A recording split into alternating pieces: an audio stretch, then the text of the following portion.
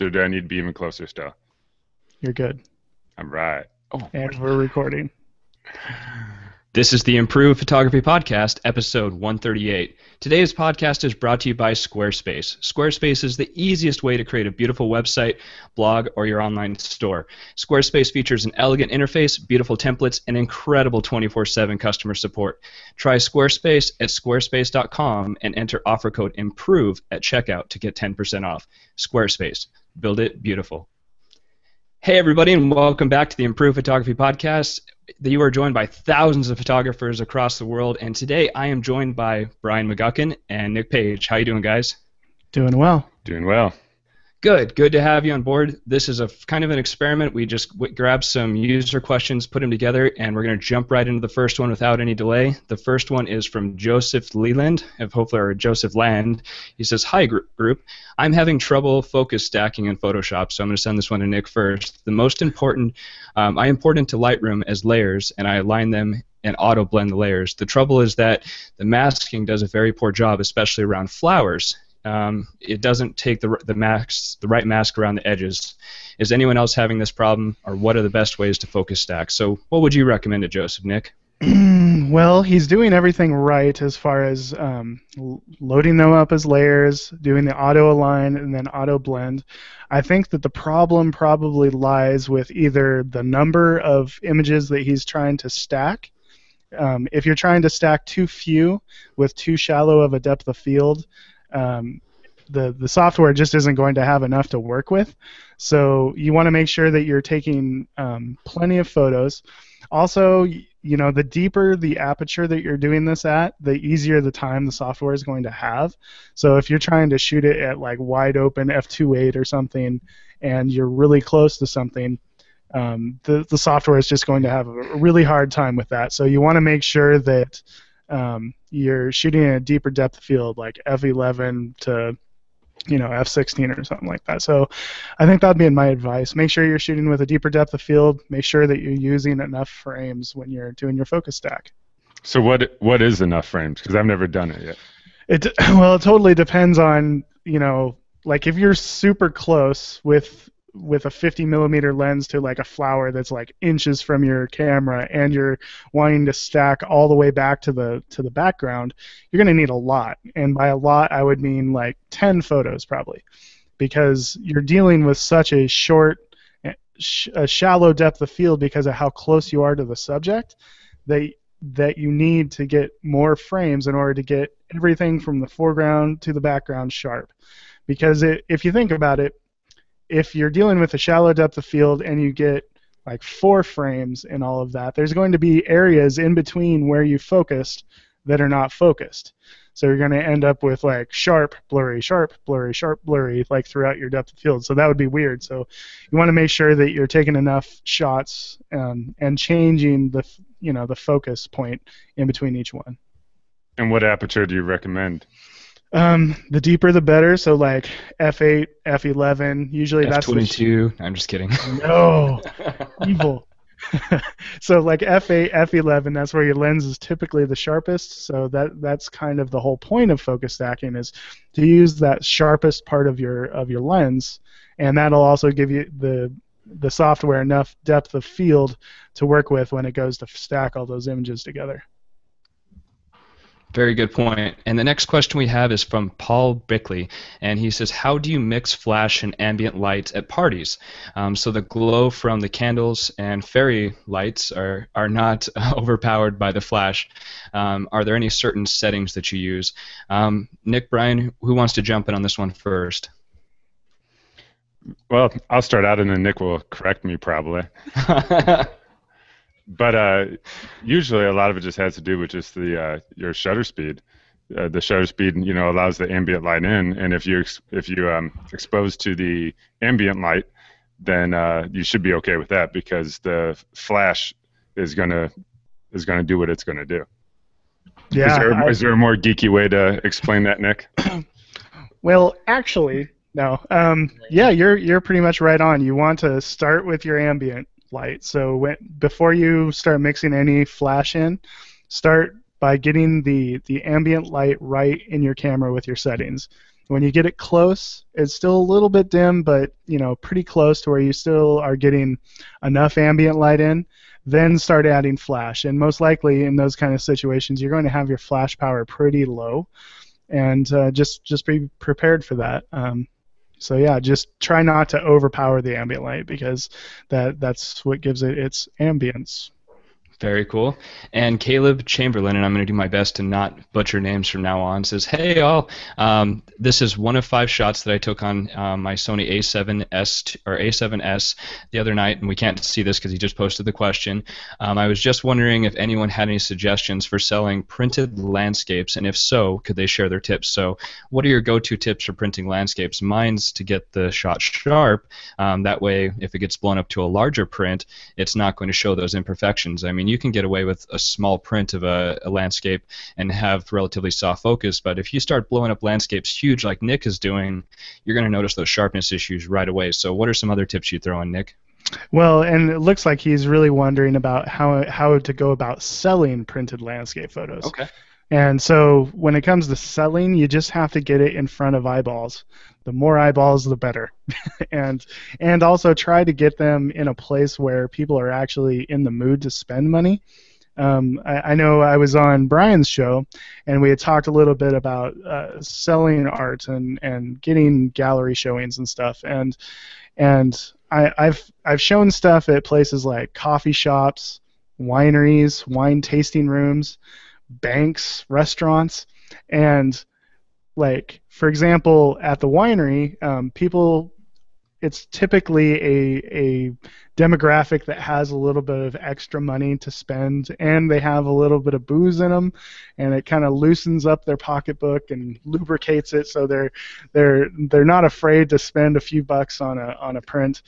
But at a bank, for example, people are not at all interested in spending money. They're going in to actually save it. So putting your art in front of eyeballs and putting your art in front of the right eyeballs. Those are the biggest things that I can recommend as far as selling prints. Just get them up in restaurants and coffee shops and lounges, stuff like that.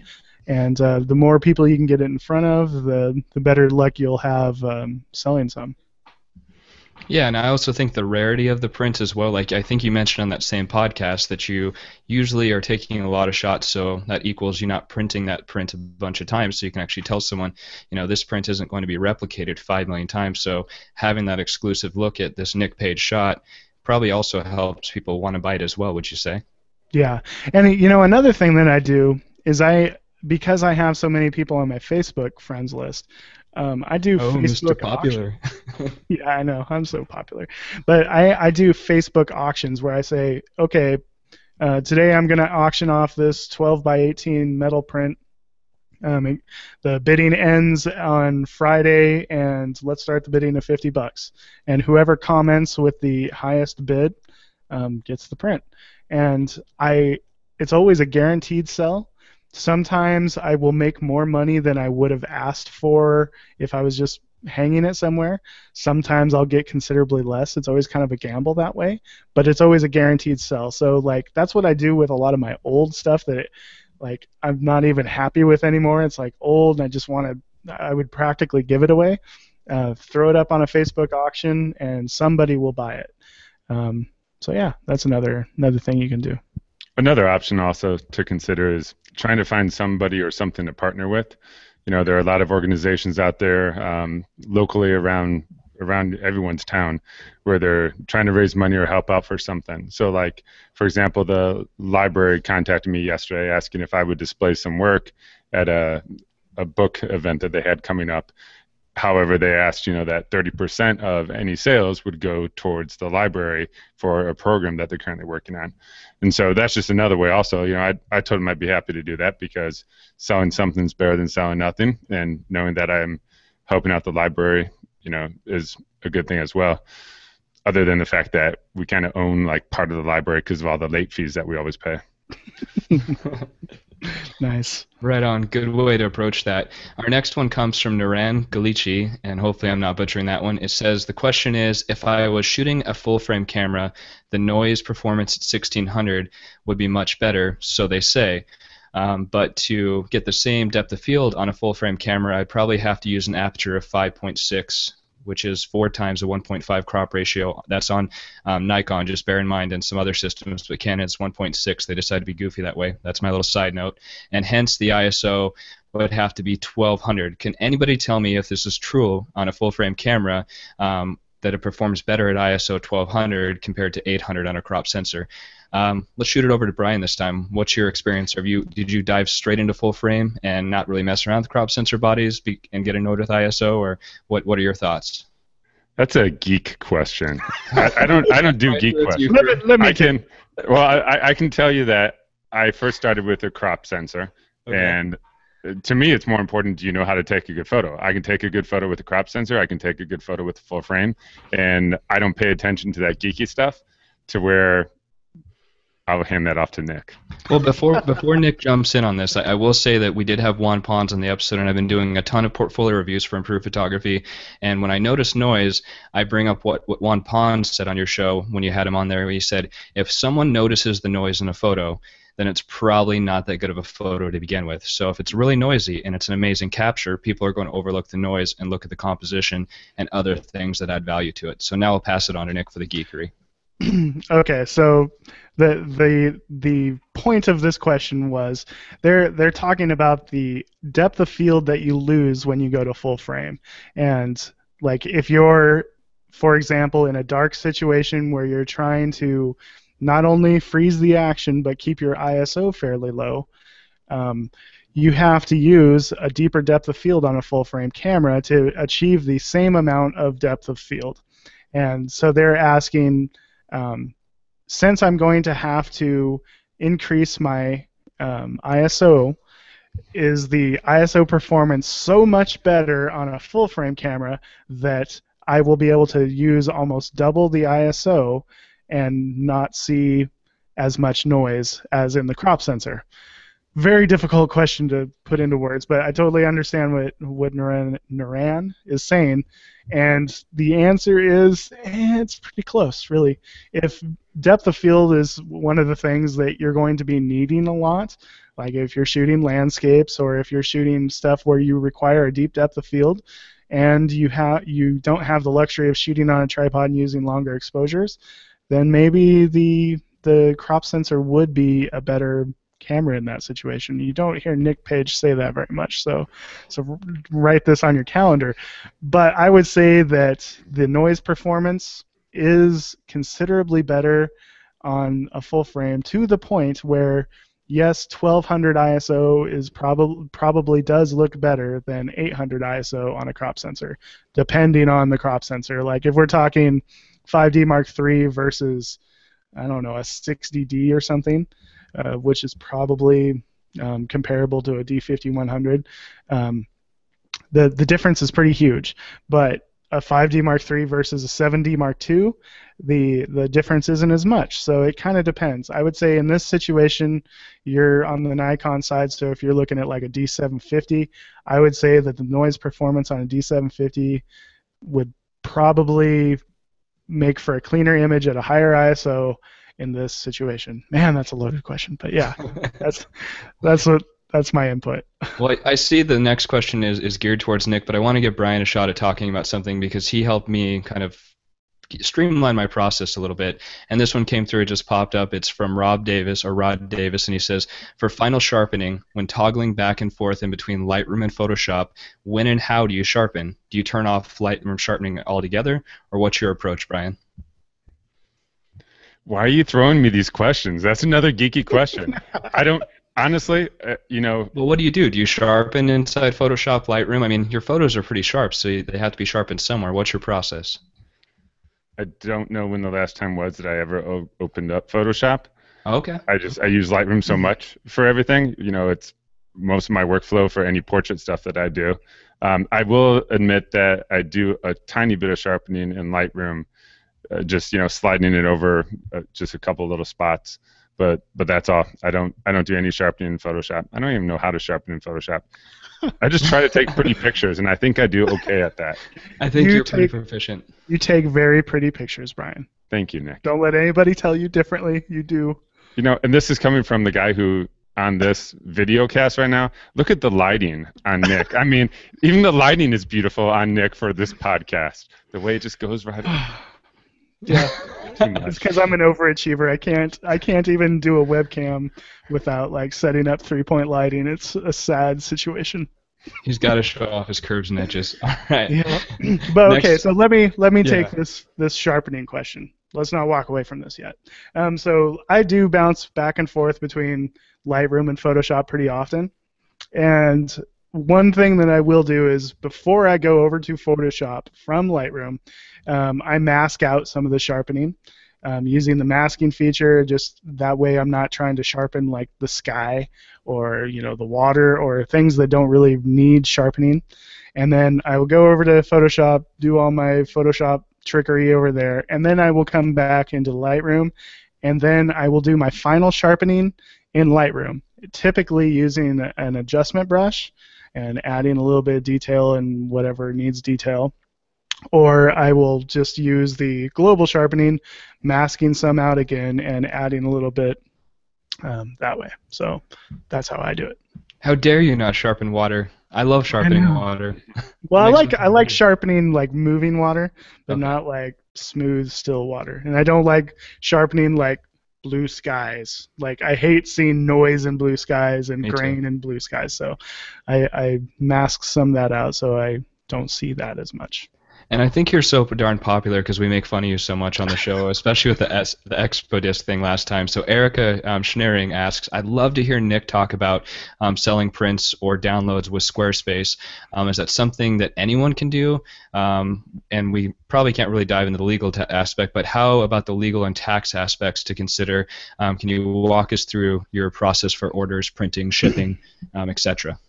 So there's been a little bit of a misconception thrown around in recent episodes. I was about to set up the whole like selling through Squarespace thing, and I never actually succeeded in getting it set up. So I still sell through my Zenfolio. I just like link to my Zenfolio page that has all of my landscape stuff on it. And that's where I'm actually selling from. It's linked to from my Squarespace page. And the reason I don't sell through Squarespace yet is because they don't fulfill the prints like Zenfolio does. What's nice about Zenfolio is somebody orders a print there and they can just have it shipped right to them. I never have to do anything, and I mysteriously made money somehow when I check at the end of the month. But with Squarespace, I would have to order the prints, and I'm far too lazy for that. So that's why I haven't switched over to it. One of the things I do want to do through Squarespace is actually just sell like digital files through Squarespace. That wouldn't be hard to set up. Like you could sell wallpapers and stuff, desktop backgrounds, that kind of thing. So I haven't really done it yet, so that's a pretty poor answer, but yeah. I wanted to clear it up because Jim kept saying there for a while because I was going to do it, and he just like ran off with it, and he was like, "Yeah, Nick is selling all kinds of stuff through Squarespace," and every time I'm like, so I'll yeah. try not to say it this go around. Yeah, and our next question comes in from Michael James Irwin, and he says, I'd like to buy some lenses, and I keep looking at the spec sheet for image stabilization, and it always says X number of stops. Can you define what that means? Nick? I think it's pretty simple. Let's let Brian jump into that one. That doesn't sound too geeky, does it, Brian? No, it does. It's image stabilization stuff. It's a little thing on your lens, and you click it, and you turn it on most of the time. Okay. Now, I think that it's a rating, and this Nick can correct me because Nick's the biggest geek because Jeff Harmon is checked out for the week. But my understanding is that the image stabilization, the X number of stops, is what it's rated below the number of stops it can go for one over the shutter speed rule. And that's why Jim was talking when he still shot Nikon that he could shoot that Tamron 15 to 30 millimeter lens like way below the one over the shutter speed because it was rated, I think, 10 stops for image stabilization. What's your interpretation, Nick? Yeah, that's exactly it. That means how much can you slow down your shutter speed from what you would normally be able to shoot with the image stabilization off. How much can you slow it down before you start getting blurry pictures? So if it's rated for 4 stops, that means that you could do 12 clicks with your shutter speed. So you could go 1, 2, 3, 4, 5, 6, 7, 8, 9, 10, 11, 12 before you start getting blurry pictures. So yeah, That's it. And that's a nice little thing. That's a little tip for everybody out there, is if you're quickly changing your settings, like, oh man, I need a deeper depth of field, so you change your aperture. You just count the clicks. So you go 1, 2, 3, and then if you're shooting the manual, you slow down your shutter speed 1, 2, 3, and you have the exact same exposure with different settings. So count your clicks, everybody. Cool. And we do have one more question, and before we jump to it, some questions have been coming through on our feed right now, just kind of following up with what Nick has been talking about with using Zenfolio. One of them comes from Jeremy Lathorne. He says, when you send photos to print to Zenfolio, do you do any output sharpening at that point? Yeah, the output sharpening that I do coming out of Lightroom, I typically sharpen for screen and only, medium or mid or something. It's the medium. It's not high, it's not low, it's whatever's in the center. So I do for screen and I do it medium, whatever that was. Yeah. Okay. And then also, I believe Brian Pex asked, he said, Nick, have you ever used SmugMug? If so, how does it compare to Zenfolio? So the magazine that I shoot for, they use SmugMug, so I have to deliver everything through SmugMug. And in a lot of ways, I kind of like it a little. I like the interface better than Zenfolio, but I don't think that it would be as good for like building a website through. The Zenfolio websites aren't too bad. They're not as good as Squarespace, but it's, I don't know. I think if I was going to be using it for like a portfolio situation, I would probably go with Zenfolio.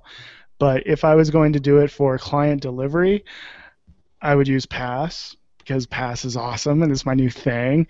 So SmugMug, I think the user interface is nicer, but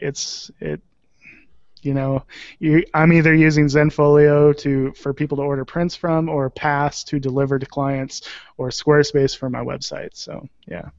Very cool. Awesome follow-up. And our last question before we move on to our 5-minute topics is from Susanna Martin.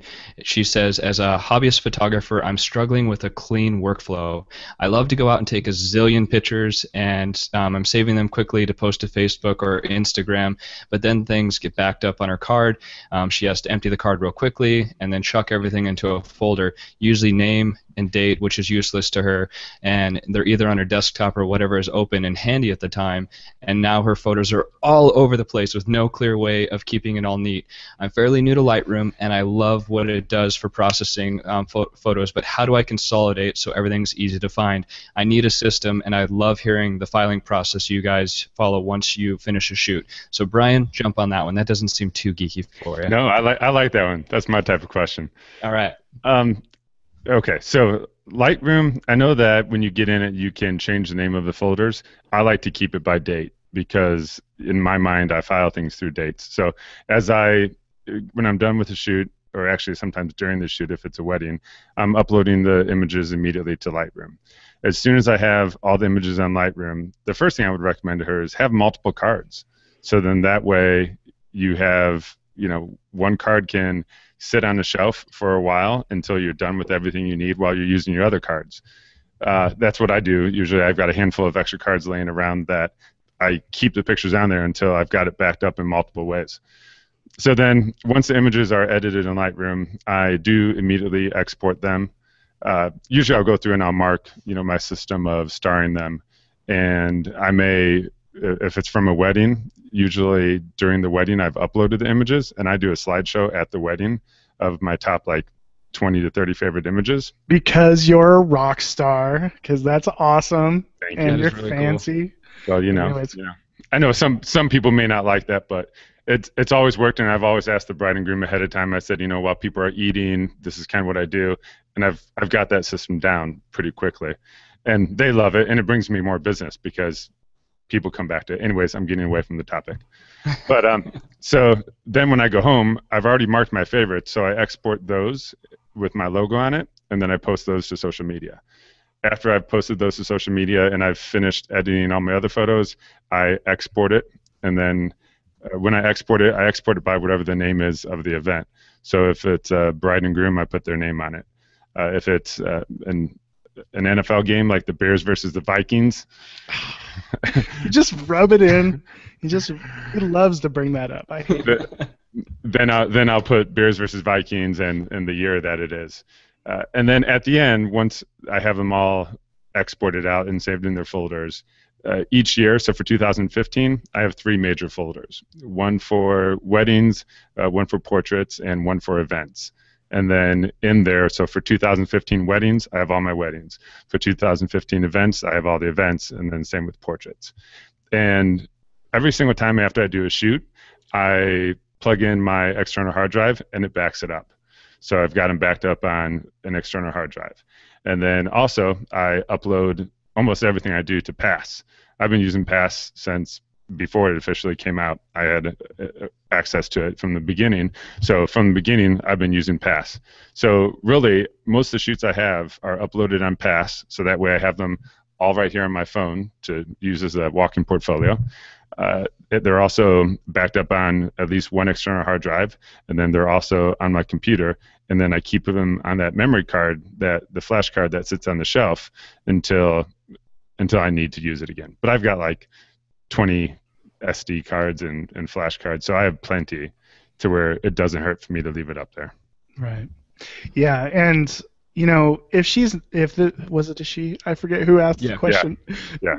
He talked so long, I forgot who asked the question. Anyways, that was my one chance to talk.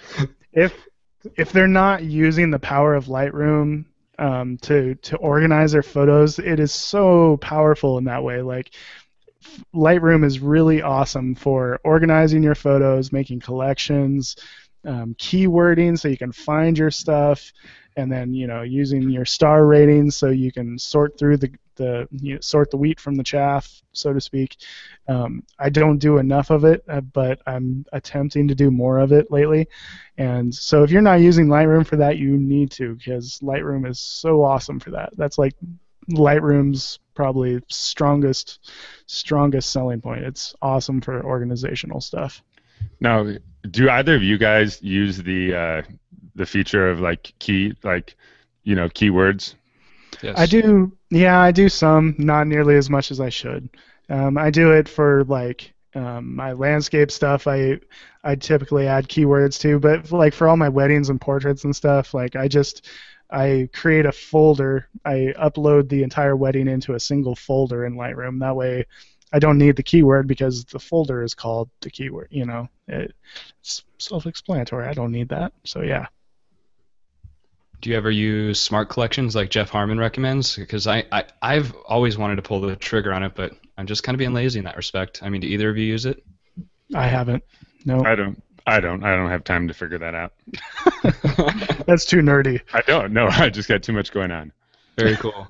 All right, well, we'd like to jump into our round-robin segments, and before we do so, we'd like to thank someone who makes the Improved Photography podcast possible, and that is Squarespace. Squarespace helps you create beautifully, professionally designed websites regardless of your skill level.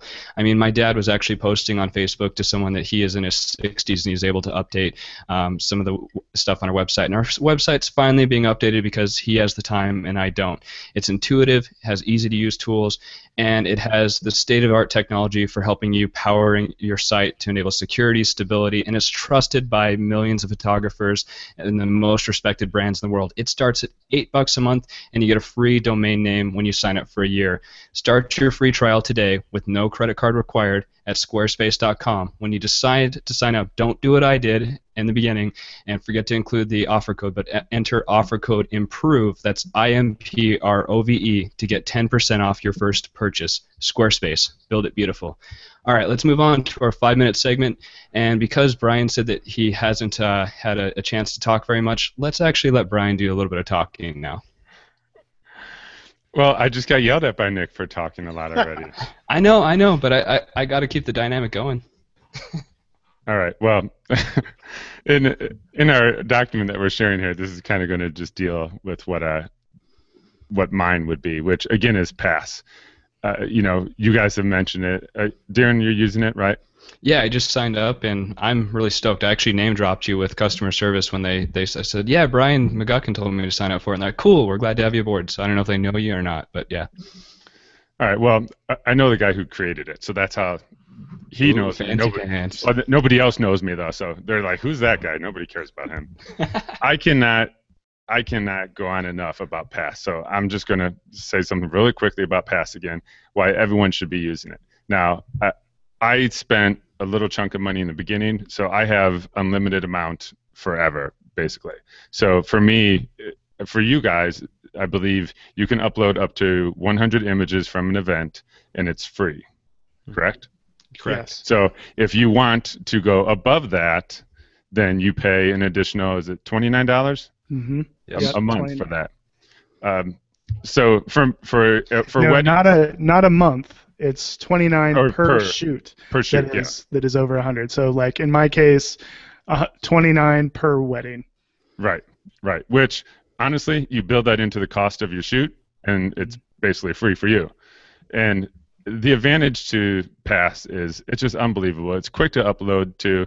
You share it. Your customers have it all on their phone to where your clients do, to where they can sit there and show the pictures to their friends, say, hey, look, here's all my wedding photos. They're on my phone. And if someone's like, oh, I want a copy of that, they don't have to say, okay, when I get home, I'll go through my files off my computer and I'll email it to you. They can do it right there and then from the phone. They can email the copy to them. They can post something straight to Facebook, and it will tag you, the photographer, in that post. They can order prints. It's an easy way to sell prints. A lot of times I have clients ask me, after I've shared the images with them, hey, how can I get some prints? What should I do? And I tell them, well, you have two options, because the way I do it is I just charge what I need to up front. So I tell them, option one, download all the images, print it however you want. I don't recommend you print it locally because we don't have very good printing companies around here, except for one company. And then I tell them the other thing is you can order the prints through Pass. They have up to, I believe, 8x10s. So Pass will pretty much provide anything that you need for the clients. But what I love about it as a photographer is I've got my walking portfolio with me. So I can sit here on my phone, and I'm showing it if you're watching a little bit. And all my shoots are on here from everything that I've shot. It's all up here. So if I'm meeting with somebody, I can show them pictures easily on here. If we're talking about someone asked me how a trip was somewhere, I can show them pictures from the trip. If someone's like, oh, do you do senior portraits? I don't advertise it, but I can say, yeah, look, let me show you. I've got almost every shoot from the past couple years right here on my phone, and that's an unbelievable portfolio. So Pass it's just great. If you're not familiar with it, you should be, in my opinion. It's just so easy to share, and it makes you look good, and the images are up there. Now, something to pay attention to is when you upload the files, you can upload, I think there's like two options. One is large file, where it can print up to 8x10s pretty easily, and maybe a little bit above that.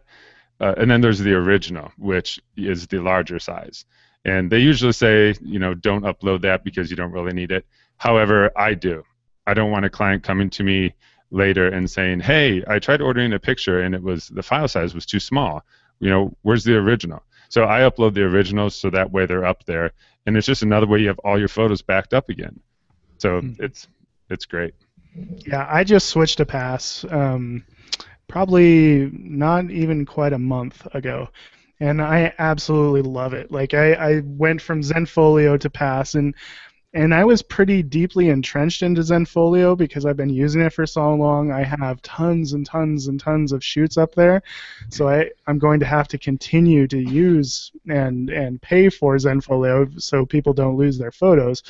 But I started using Pass, and for the first 3 clients or so, I actually delivered with both Zenfolio and Pass, and I said, hey, let me know which gallery you like best and which is the easiest for you and stuff. And all 3 people said that Pass was way better for them, because when they first go to their gallery, if they're going to it on their phone, there's a little pop-up that says, hey, download the app. And then when they download the app, it's a super user-friendly way for them to have their photos.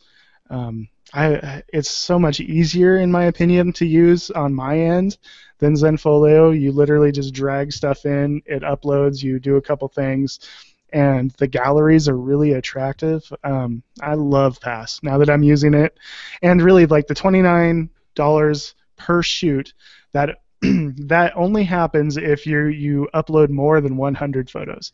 And typically, the only time you deliver more than 100 photos is in a wedding. Most of the time, it's other types of shoots are going to be less than that, typically.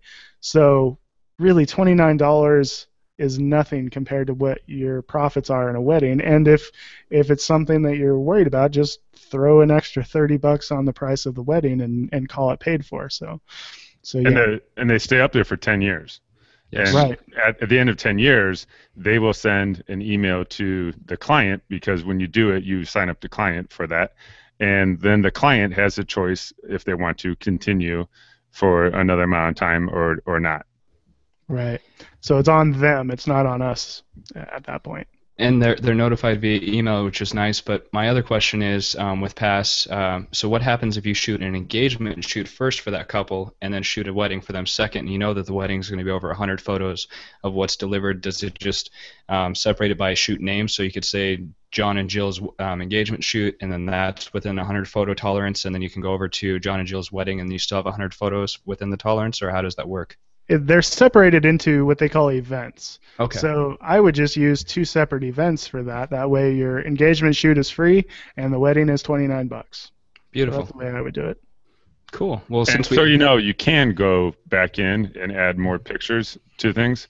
So since for me it doesn't matter on the $29, I can go into what was the original file that had engagement shoots, and I can upload the wedding pictures into there. Right. And for you and I, Darren, that would just be $29 there, and then they would have everything in one thing. And you can add different like collections within the event. So you would have engagement shoot, then you could have getting ready, then you could have like ceremony, then you could have reception. You can divide it all into different collections. There's lots of ways to do that. But Nice. yeah, I agree. Pass is awesome. Yeah, that might help our user who's trying to get an easier workflow, because once you get it up on Pass, I mean, you kind of can just forget about it. Right. And speaking with our round robin segments, I mean, Pass was a great thing to discuss because it's something that the three of us are using and loving. But what is something that you've been doing lately, Nick? I know that I'm kind of segueing into this, but something you want to talk about this week with your round robin, because you've been doing it so darn much and doing it quite well, I must say. Oh, well, thank you. Okay, so I live in southeastern Washington, which if you have turned on the news at all, you know that it's like literally on fire. Fire. I'm completely surrounded by flames and smoke. The entire Northwest is just on fire. It's really like epic proportions. And with epic amounts of fire come epic amounts of smoke. And with epic amounts of smoke comes really crappy skies, because every time that I go out to do a photo shoot, it's like, oh, great, it's still gray and smoky, and I have a cough because of it. So you can't always just go out and shoot when the weather is perfect and amazing. I'm getting these amazing sunsets. Lately, I've been having to do these photo shoots for one of my clients, which is actually a winemaker, and they have these vineyards that they need these very nice, pretty, scenic photos of, and they needed them like pronto, because they're about to start their harvest of their grapes, and once they do that, the place is trashed. And right now the skies suck, and there's like no sunsets. The sunsets just don't happen right now because my world is on fire. So I had to do something, and so I've been doing some sky replacement. I've been doing it in some of my portrait work, and I'm sad to say that I've had to do it in some of my landscape work as well. But in this particular situation, it worked really well because I didn't have more time to wait for a good sky. I just had to make it work. So I took a shot of this pretty vineyard with this dull sky, and then I went back into my catalog and I found a sky that I felt like would look realistic, and then I just blended it in. So, and I think I'm going to do a photo taco on how I blended it in. I think that would be a good episode for photo taco. So that was a situation where I've recently been doing sky replacements. Like I said, I've been doing it in some of my portrait work as well. Sometimes I do these big landscapey, environmental portrait type shots, like for my seniors and stuff. And one of the things I enjoy doing is blending in this really pretty sunset when it was kind of impossible to even get it. Like if you're having this overcast day, um, you have this nice flattering light on the subject, but the sky is typically boring. So if you have this nice flattering light on your subject, and then you blend in a nice sunset from another shoot, it just makes the entire shot so much more vivid and interesting, adds in all this color. And then the other time that I've been doing sky replacements is when I go on this big long road trip and I have one opportunity to get this shot, and I get there and it's like overcast, or the light sucks, or there's no sunset. So I'm like, you know what? I drove all this way. I'm going home with a photo of this lighthouse, no matter what. So I will go home and I will put in a sky where there is actually no interesting sky. And it's kind of a moral dilemma, because I don't like doing it in my landscape work, because I don't want people to think that my stuff is just photoshopped and fake. And I'm afraid that if I do too much of that, people will not trust my photography. So I only do that on rare occasion, and when I do, I typically say something like, yeah, and this is a blend of two different photos, or I will say something about that, because I worry that people will not trust my photography if I do too much of that. So yeah, sky replacement. I've been doing it, and I'm conflicted on it. So, how much time do you spend on one photo? Like for the portraits, the senior portraits, how much time will you spend on one photo of replacing the sky? I can do like a sky replaced landscape shot in probably like 2 to 3 minutes, something like that. So not too much time. So how many photos would you go through and do that for seniors? Do you do it to every photo? No. Like because the majority of your portraits, they're like, close-ups and stuff where the sky doesn't even matter. But occasionally I like to throw in like the big landscape environmental portrait where they're like, oh, look how small and cute they are. They're like this tiny little thing in this big pretty frame. So I will do like at the most like 4 or 5 of those per shoot. I'll do the big sky replacement job. So it adds a little bit of time, but the amount of aesthetic appeal that it adds is pretty huge. So I feel like I get my money's worth for my time. And it's definitely tricky, because wherever the sky meets the tree line or whatever, I mean, especially with trees, that's the hard part, is trying to get that. And don't you have a video tutorial on how to do that? I don't. Well, there you go. That's your homework. Another one task. Of my secrets. You want to know that? You're going to have to pay for that. No, I think my next photo taco, I'm going to go into depth about like some of the things that I do in my sky replacements, because I have been getting a lot of questions about that, and there are definitely some tricks to it. So stay tuned for photo taco, because I'll reveal all. Well, cool. I'm going to make mine kind of short, but mine's just a quick tip to get out there and shoot before you need your mittens. In other words, before it gets cold out. Summer's coming to an end here in the Northern Hemisphere, and if you're in the Southern Hemisphere, like I know that we have some people from Australia listening in because they've chimed in on our Facebook page, start planning out what you're going to do during the warmer season. I mean, when you're able to go outside, usually sometimes if you're a wuss and you need to have a Fuji X-T1 is an excuse for a lighter camera to not leave it at home, that's fine. But, I mean, it's so much fun to go outside and do sports. I cycle a lot. People go fishing, they camp, they do all these fun things, but they leave their camera behind. And then the season comes to an end, and they say, oh, crud, now it's really cold outside, and I really don't want to go outside for a reason, and I wish I wouldn't have wasted my summer. So in order to stay sharp with your photos and keep on top of creating new work and keep staying creative, I say go out there and find reasons to shoot. Find a meteor shower. There's one of those a couple weeks ago. In 2017, I know that's 2 years from now, but plan to do it. There's going to be, in North America, there's going to be a solar eclipse. Jeff Harmon's already sent us a message because he's a huge geek as well, and he said, we need to plan something for this. So hopefully Improved Photography will do something for that solar eclipse that's going to happen in 2017. But just get out there and shoot. I think that if your camera's sitting there collecting dust, it's almost as detrimental as having old pictures sitting on your hard drive collecting dust, and you're not going to get any better by sitting around and just listening to podcasts. We love having you listen to the podcast, but get out there and shoot. We mean yes, you are going to get better by sitting around and listening to podcasts. That's what we you mean also to need say. to shoot. Yeah. Yep. But you need to shoot, right? I mean, Yes. yeah, you need to put it to practice. And then also, since I have two of the four people who will be joining us in China, or joining Jim in China in 2016, please check out improvephotography.com/China for our upcoming workshop in China. It's going to be an amazing experience. It's an adventure. The tour guides who take us around there know the place. They know photography, perspectives. They'll actually set up their camera on a tripod and say, hey, what do you think about this composition? They kind of spark that creativity in you, and you're going to come home with beautiful, amazing images.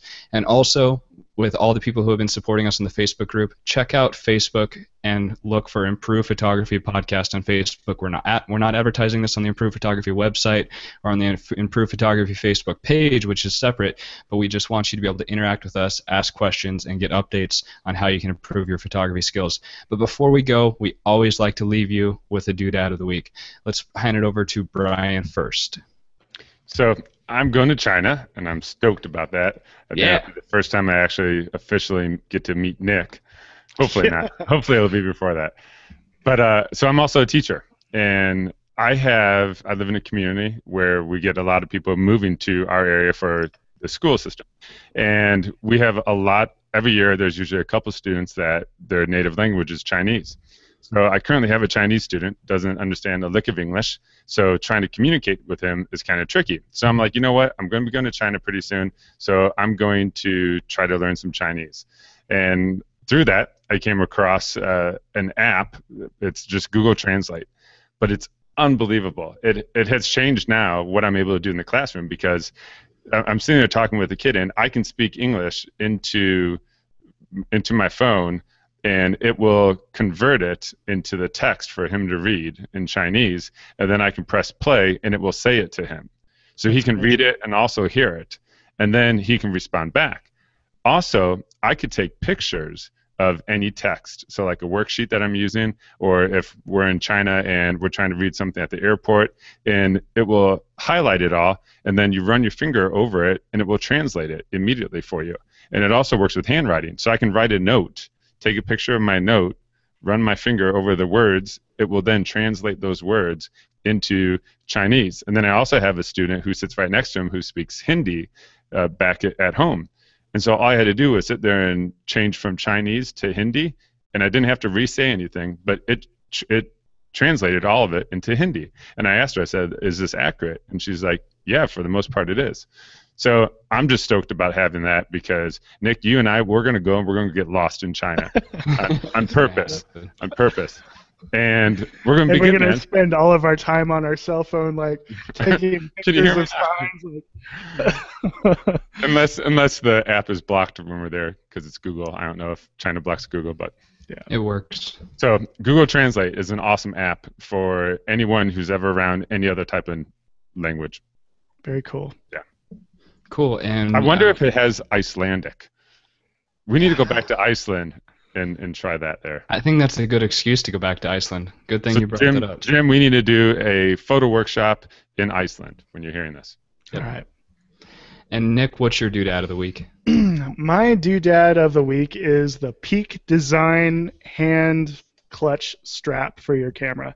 I used to use Black Rapid straps like all the time, and lately I've been on this no strap kick. I'm just tired of straps, so I got this hand strap here, and what's cool about it is it's got this clutch design where it connects to the strap on top of your camera, the strap loop, I guess you'd call it, and then it'll also connect to the bottom of your quick release plate.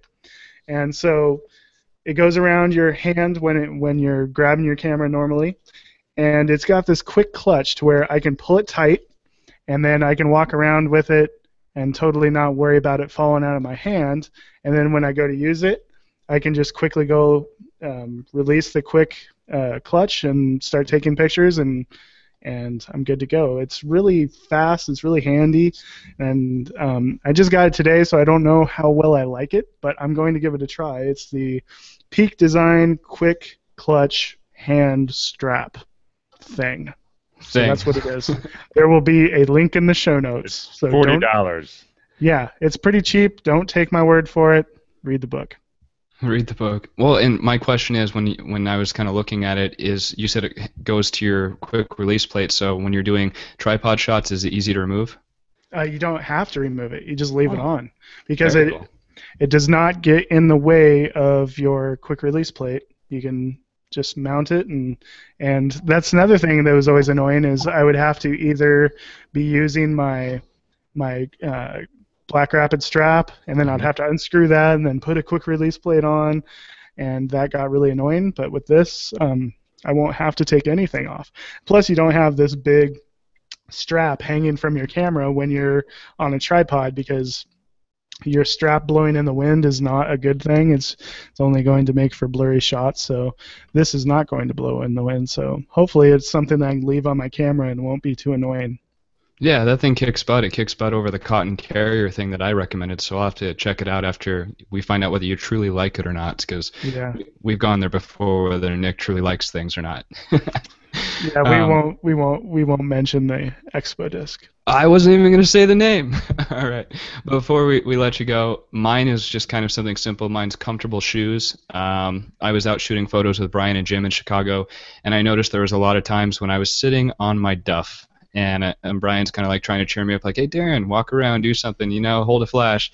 And it was because I was wearing uncomfortable shoes. So I say find the best shoes out there for you. I think that we've probably heard other landscape photographers talk about this, but if you're doing any type of photography, photo walks, or just walking around in nature, find some shoes, because you don't want to have your dogs barking at the end of the day, which is an Americanism for your feet hurting, because it could be what divides you from getting a beautiful shot. Cool. All right. Well, thank you so much for joining us today. Thank you for joining me, Brian, and Mr. Nick Page. And Brian has a last name, too. It's Brian McGuckin. You can follow him at Brian McGuckin on Instagram. And he's trying to catch up to Nick Page and followers. Mine's kind of crazy. It's Darren TM08 or Starchild43, as Jim Harmer would say. We can't wait to have Jim back on the show. But follow us on Instagram. Check out the Facebook page for Improved Photography. And we really appreciate the download. We'll see you again in another 7 days.